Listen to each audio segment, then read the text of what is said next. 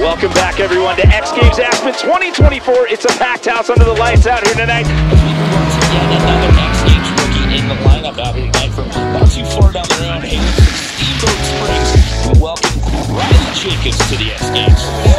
Wow, we're starting off with that beautiful 900 right there for us. Into the 720.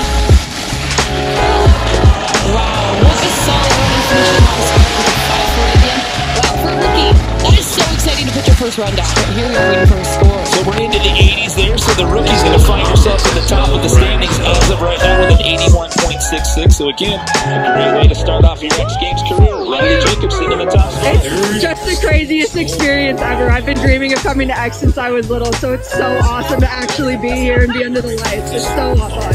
I ski with all these girls year round, so it's the same crew. We're all good friends. We all hang out. It's super fun to be out here at this event with them.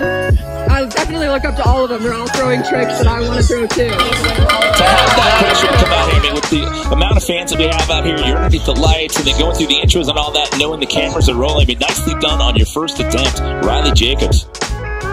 I threw my switch 7 in comp today. Big switch 7 down here. Switch right down the pipe 7. I definitely could clean that up, but I also really want to work on my unnatural cork 9 too. Riley dropping in, getting things started on that looker's right wall. Right side 900 to get it going. Nice and clean on that one, reaching back for the tail grab. Left side 720, setting herself up switch. Switch right down the pipe 7. Going for the Japan grab. Left side 540, keeping it clean. Making her way to the bottom. Right side 5 mute, so another full pull for the rookie.